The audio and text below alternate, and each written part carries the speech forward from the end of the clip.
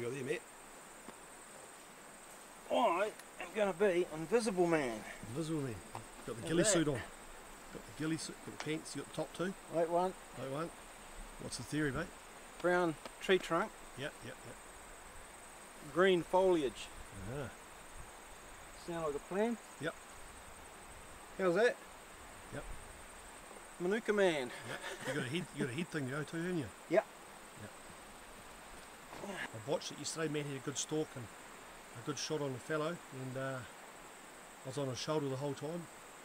Went to replay it and realised I hadn't pushed the play button, so so hopefully I'll do better this time.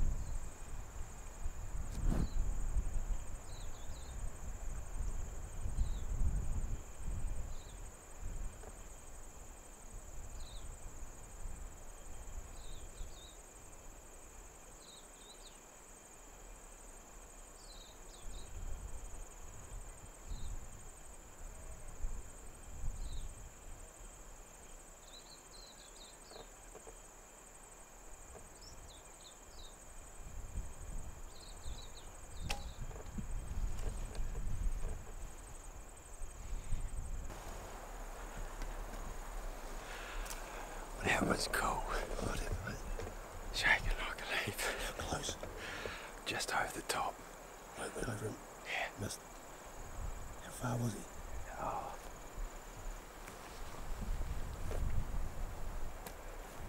18, 20. Is it that shoot? Oh yeah. So he's just there. He was better down facing away. Yeah. It was close. Yeah. Just over the top. Yeah. Oh, good times, mate. Good times. Bloody good. We'll go and find the arrow, eh? Yeah. Yo, yo. What have you been doing, mate? Oh, having a bit of a minor epic. You want to tell us about it? Yeah, we'll give you a wee update. We had yesterday what was probably our best day's hunt in the raw ever. I'll try and cut a long story short, but we walked up the spur early in the morning and Got 3 stalks. Yeah, we got 3 stalks on 3 different stags. First one we got busted by a couple of hinds. Second one was a stag on the ridge at 80 metres roaring his head off, and he eventually came towards us, come to about 40, 50 maybe. Are you talking about the one that put his hinds to bed? No. Anyway, Yeah. there was that stag. There's too many to remember. Yeah, but he just didn't come within range, and we couldn't get closer, and he bolted in the end. But yeah, the one Aaron's talking about did actually happen before that, and that was a stag that we heard roaring on a far ridge. We could tell by the sound and location of his roars that he was pushing his hinds into the scrub gully. He was putting them to bed in that gully. So I made a stalk once we realised they'd become stationary. I went into the scrub to try and get in on them, but at the same time he decided to come out for a bit of a wander, and he passed under me at about 10 metres, but no chance for a shot, and I think he ran into you out in the open. Yeah, I was sitting back with the camera trying to film it. So that was 3 stag. Fast forward to mid-afternoon into a back gully we call Stag Gully, because it's always got 3 or 4 or 5 stags in it. And man, there was about 5 I think in there. In the end, yeah, they were coming from everywhere. It was great. Yeah. It was, yeah, like you say, it was probably one of the best, most exciting. Yeah. Just for sheer numbers, and we saw stags fighting and having actually scrapping, which you don't see too often. Yeah, it was full contact, wasn't it? Yeah. There was a lot of parallel walking and just chasing each other around, trying to peel off hinds. And there's one stag in particular we were chasing, though, wasn't he? He's a big 9. He's got 3 on one top. No bay tines, unfortunately, but he's really long. Yeah, he's long, so he was busy gathering up hinds from all over the place, wasn't he? And we ended up sort of chasing him backwards and forwards, and we didn't get busted. Surprisingly, we did quite well, but it got quite exciting in the end, didn't it? Yeah. Then we're trying to keep this short. Late in the day, the big long 9, which we nicknamed David Longy, he was trying to manage his hinds on this face down the bottom, and a very good 10 came in. I think they parallel walked, and then they come to blows. Yep. And the David Longy ousted the 10, and he came round underneath me. It was about 40 metres downhill from me, just a bit too low, and when I got the chance I raced forward up to a manuka, and he was still at about 35 downhill. And I thought, right, as soon as you turn away and walk around the gully, I'll race ahead to the next bush and try and gain some ground. But he actually saw my movement, and instead of bolting, he just caught a glimpse of me.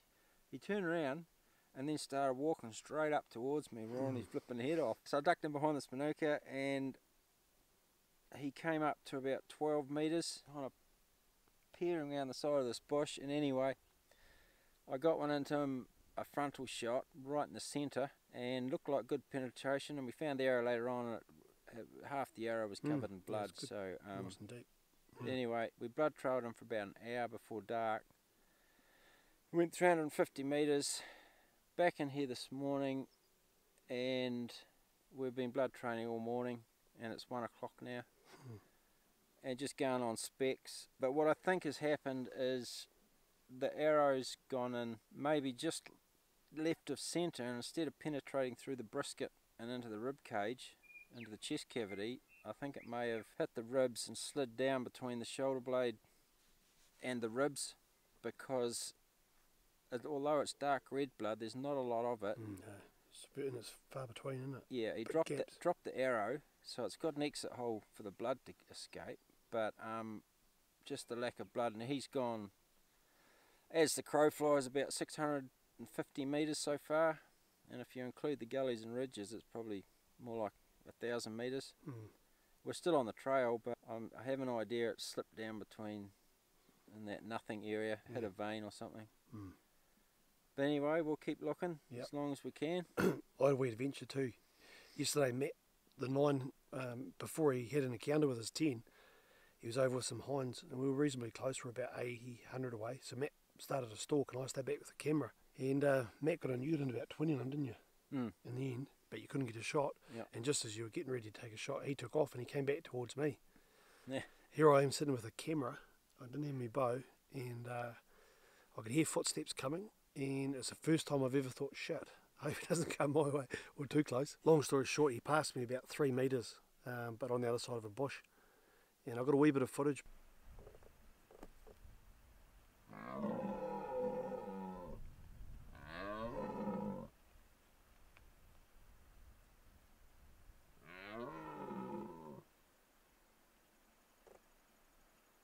But it was pretty exciting, good times.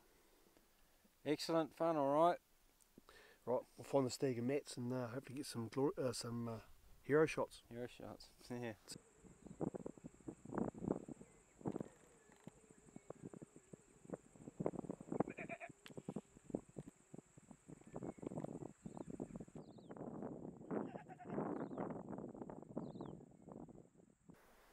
Oh, boy, talk about emotional roller coaster. It's late in the day now. We tracked that stag for another couple of 100 metres until we just lost the trail. The last blood we had was on an open ridge, and he obviously went into the scrub somewhere, but we just couldn't find where. And on top of that, it started raining too. Man, she's hard on the old emotions, bow hunting. You put in a good stalk, you put in what you think's a good shot, and you're just riding a massive high. And then the epic blood trail ensues, and no result at the end of it. Just a great big emotional dump. But anyway, that's life, I guess. So Aaron and I split up the top gully, and I came down the gully we had all the action in yesterday. And David Longy was in there again with 7 hinds. He had them all parked up in one little gully there, one part of it, and then went for a bit of a walkabout, so I seized that opportunity to try and cut him off. But he was just a bit quick for me, and he ended up winding me. And he actually took off out of the gully without his hinds, which was a hard case.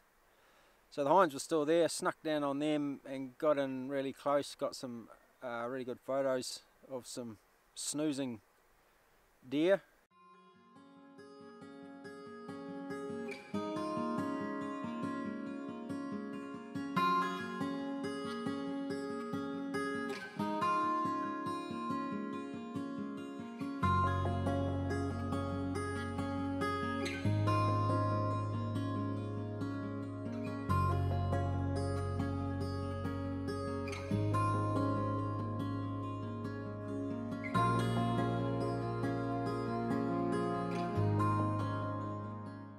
So just heading back to camp now, trundling along.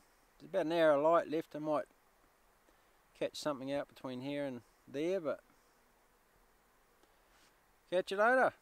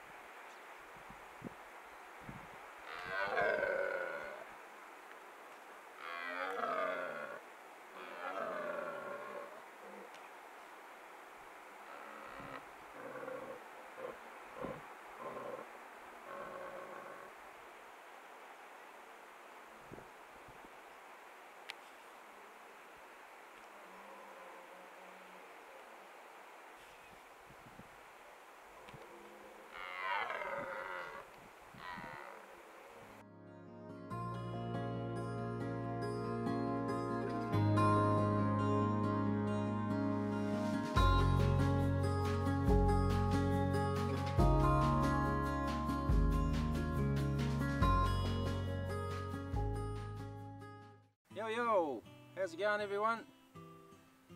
I told you last night Aaron and I split up. I came down that gully I talked about, and Aaron went down the main spur. You had a bit of action, didn't you? Yes, good. Yep. Managed to get lucky just on dark actually. Came onto a bit of a flat on the spur.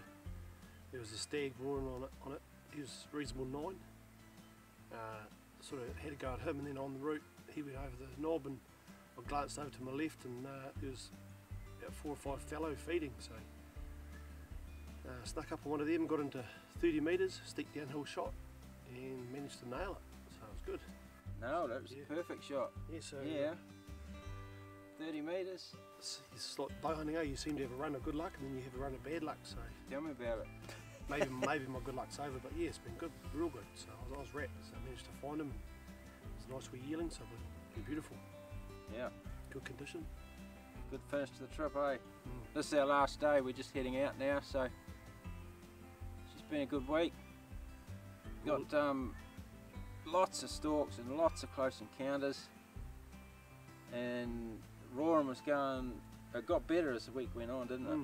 We sort of found that sort of about 9 o'clock the stags seem to start up in the morning, didn't they? Yeah. And then later on in the evening again, with that bit of a lull during the day. But no, in all, it was pretty good. That mid-morning period, it seems to be that the stags, after the hinds have had their morning feed, they bed up, and the stags literally push them into a sheltered hideaway gully and bed them up for the day. And then once the stags have put them to bed, you know, they know where they are, and then they go for a walkabout, don't they, mid-morning for a couple of hours. Witnessed it a couple of times, yeah. We actually saw stags do it. It was really good to see, actually. Yeah. One stag in particular, he literally put them to bed in some tall kanuka, and then when he's happy, he came for a walkabout, and we actually got quite close to him, didn't we? Yeah. Yeah. So yeah, he was a nice stag, so it was good to see. It's interesting, real interesting when you can, you have the opportunity to just watch animals doing their stuff. You learn a lot. So that's our 2018 raw trip. It's all over. Back to work. Back to bloody work. Back to reality. Yep.